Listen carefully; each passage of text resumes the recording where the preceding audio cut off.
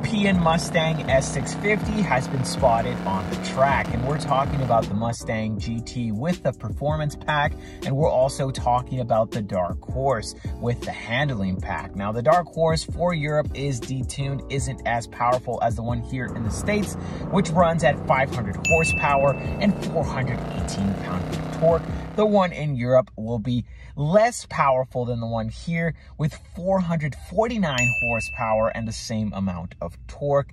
It unfortunately had to be detuned, which is very unfortunate for Europe. Regardless, they're still going to get a pretty powerful 4th generation Coyote V8 Mustang, which is labeled the Dark Horse. These pictures look amazing. If you want to check them all out, hit the first and only link in the description down below.